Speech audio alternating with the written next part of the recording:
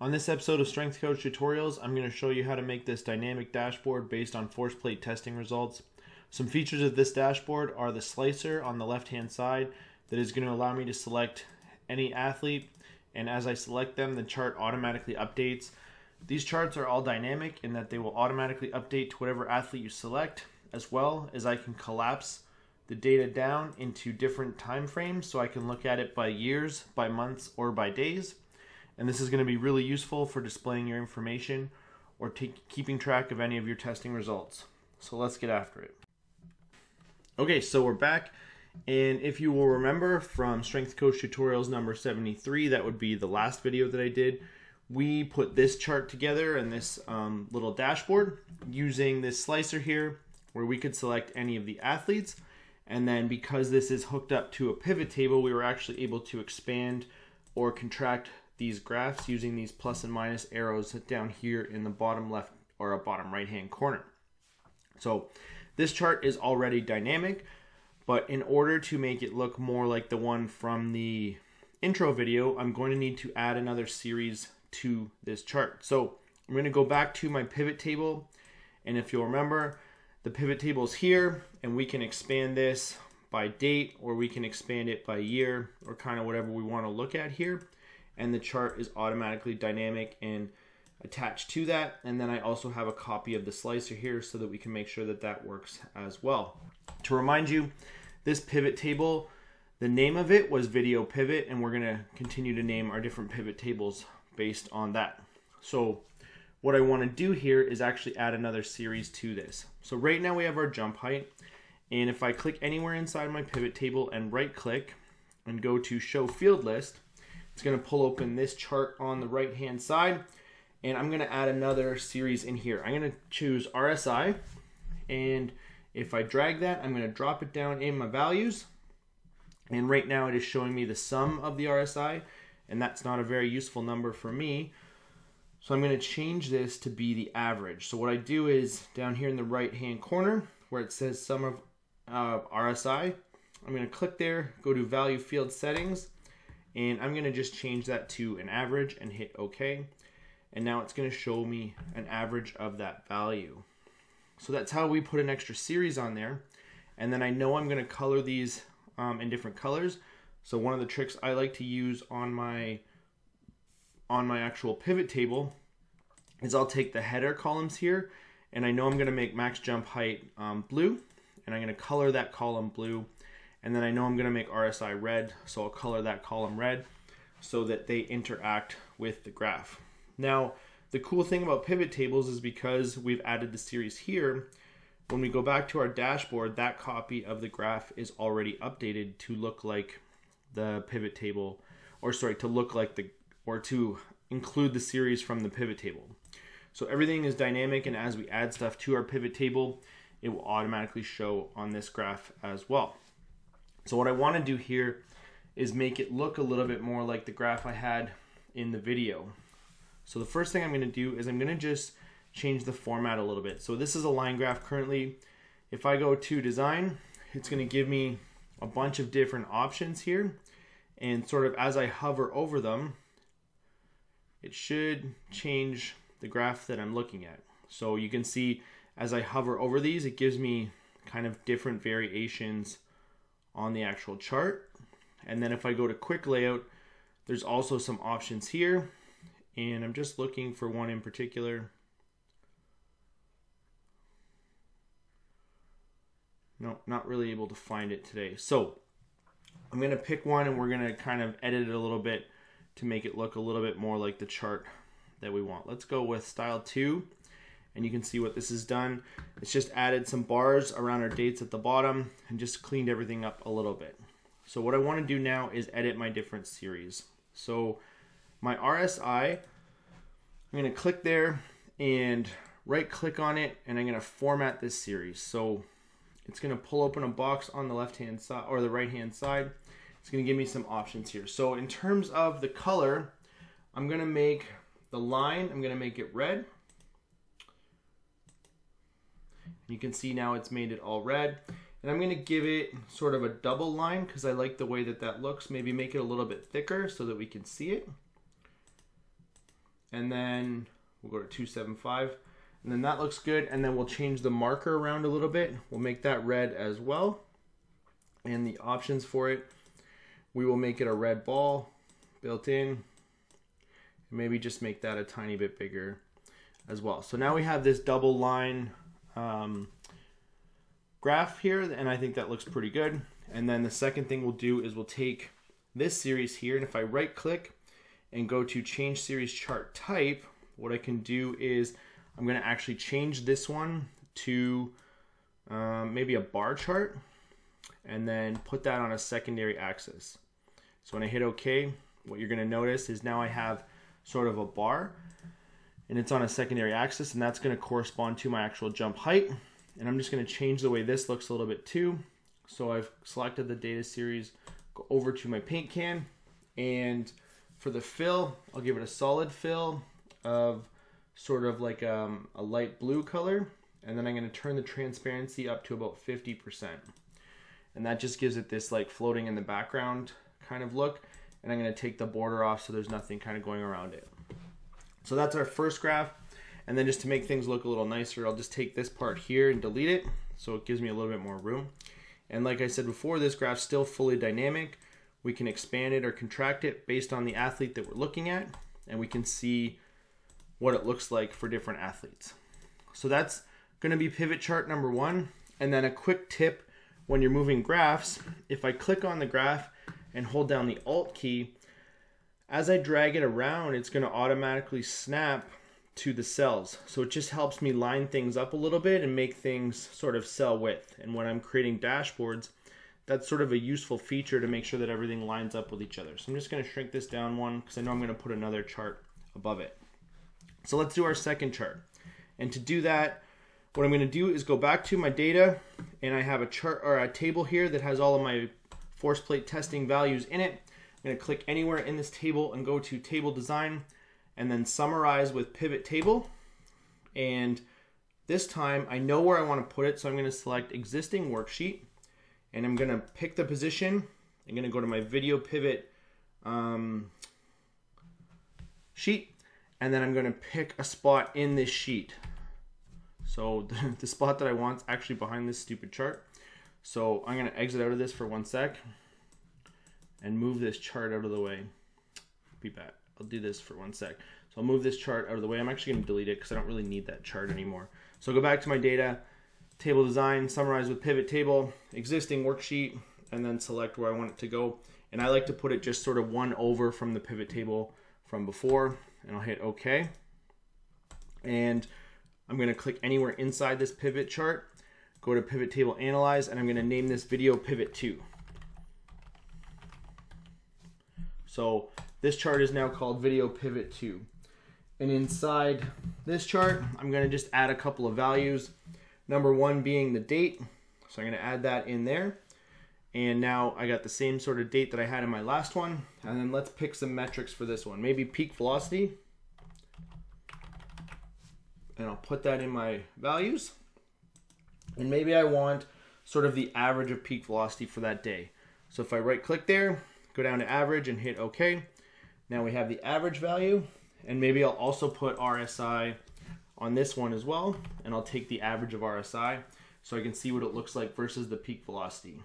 So I'll go value field settings and then average of RSI. And then from here, let's now make another chart. So what I'll do, I'll select anywhere in this pivot table, and I will go to insert and then recommended charts, and I'm going to pick a line chart because I like the way that the line charts look, and hit OK. So you can see it automatically makes that line chart for us, and as we expand things, we get the same kind of effect that we had before. But what you can see right now is it's giving us the actual values for all of the line chart, or sorry, for all of the athletes instead of just one athlete. So what we need to do is actually link this slicer to the chart. So how this is going to work is if I right click on this slicer, I can go down to what's called report connections, and then what I want to select is where is it? Oh, the name didn't go through, so let me rename this. I'm going to name this video pivot 2 and hit OK. And then so I'll go back to the slicer here and I'll right click, report connections. I'll pick video pivot 2 and hit OK. And now what you're going to notice is as I select a different athlete, it's going to show their values instead. Okay. So now this chart works perfectly. I'm going to Control C and then paste that chart actually on this sheet where our dashboard is. I'll hold Alt and kind of drag that to be the same size as the other one. Maybe make it a bit smaller here. I just got to play around with the sizes here to make everything fit. And then I'll delete this one here. And that looks pretty good to me. And as I select different athletes, because these are all off of the same sort of slicer, it should automatically update. And one cool trick with these charts is I can Control C the chart below and then go up top, right click, and as I paste it, what it actually pastes is the formatting, which is kind of neat. So it doesn't change any of the values, it just pastes the formatting. So that's a quick way for me to get the charts to look the same. And one trick that I could do, and I did in the intro, is if I just select this series and format it, and then instead of blue, maybe I make it red, and I'll bring the transparency up a little bit because red's a little bit more of a overpowering color. And then the lines up here in the markers, instead of red, they become blue. And I'll make the marker blue as well. Now we kind of have an inverse of the one below it, and it kind of keeps the same color scheme, but it looks pretty good. So maybe I'll take the transparency down just a little bit.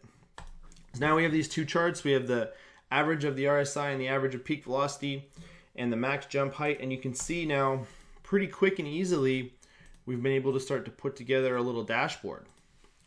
And then I got one more chart that I'm going to put down the one side here. So I'll go back to my data and table design, create a new pivot table, and I'll select a location, my video pivot, and I'm going to put it right in this cell here and hit OK. I'll get this chart out of the way. Actually, I'll just delete that. I don't really need it. And for this one now, I'm going to put a few different values in it. So let's put jump height in there. And I'll put that under values. And then under my rows, I want to put athlete name. So just name under rows and date.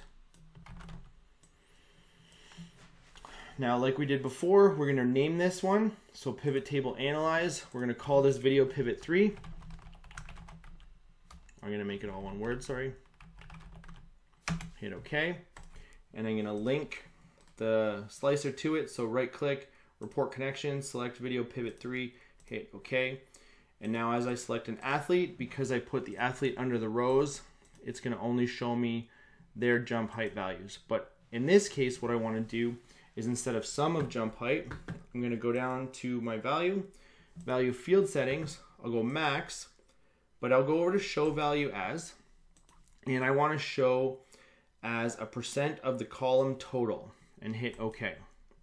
So if we look now, what this is going to show me is on the 13th of January, this athlete had their highest recorded jump. So it's 100% of their recorded jump. That is their max. And then January 10th was 86% of whatever this max was.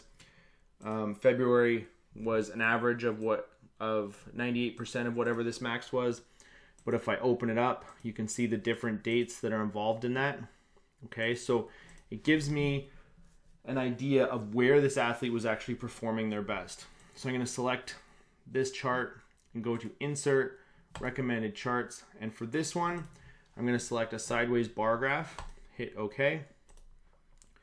And I'll just clean this one up a little bit. I'll delete the total over here.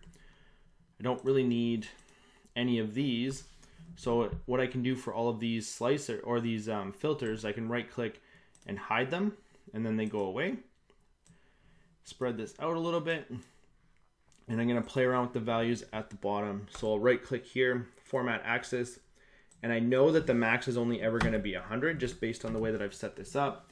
I'm probably never going to have a minimum lower than 30%, so I'll make that 30, and then I'll make my major units maybe 0.25.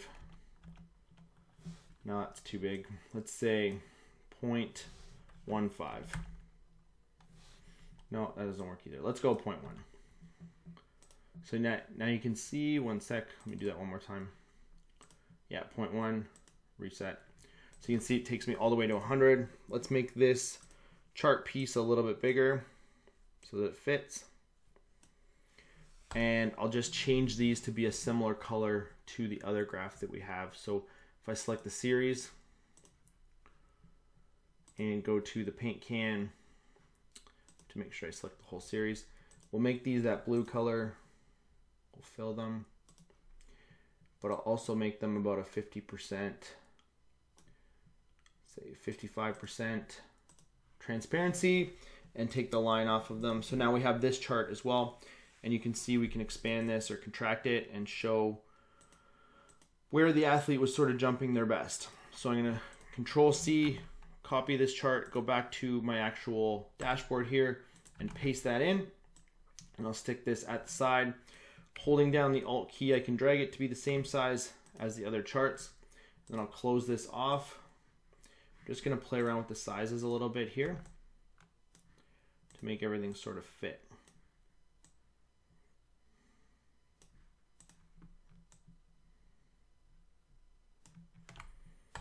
So there you go. Pretty quickly and easily we have created this dashboard, and it is fully dynamic, and we can shrink our graphs one by one if we want to look at different time frames and see how our athletes are performing and select different athletes.